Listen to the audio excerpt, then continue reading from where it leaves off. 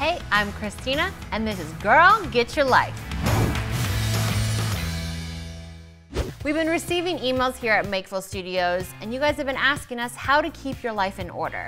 Well, Makeful brought me in to answer some of your questions. You've got mail. Oh, we've got an email. Dear Christina, I love my apartment, but it drives me crazy. My kids and my husband lose the TV remotes constantly.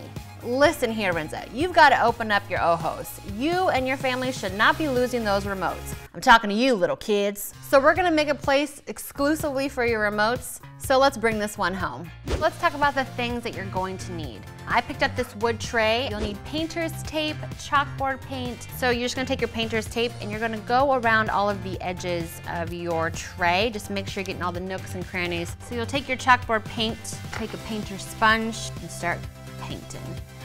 You want to make sure you do a thick enough layer so that you can't see through it, can't see the wood grains.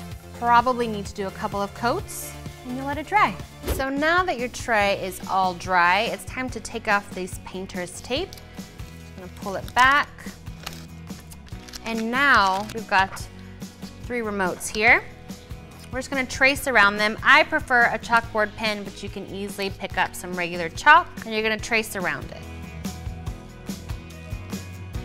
All right, now that they've got a home, let's just signify, shall we?